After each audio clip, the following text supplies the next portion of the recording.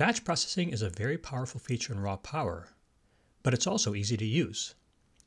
Batch processing is the ability to make a change to multiple images at the same time.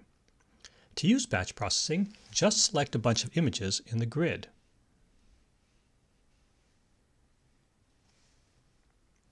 Then tap the Batch button to see the choices.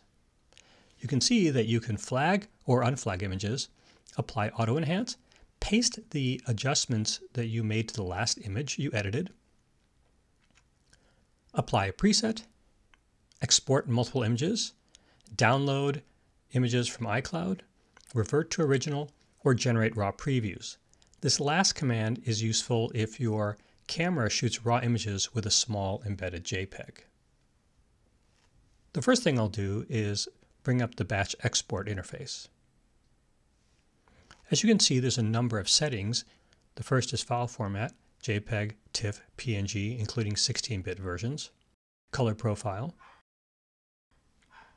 file naming, and sizes. There's a bunch built in as well as a custom size option. You can export either to the Files app or to Photos. If you choose Photos, then you also get to choose the album that the exported images will go into. If you choose to apply a preset, you'll get your choice of the presets that you have in the system. I'll apply Batch Auto Enhance. Progress comes up.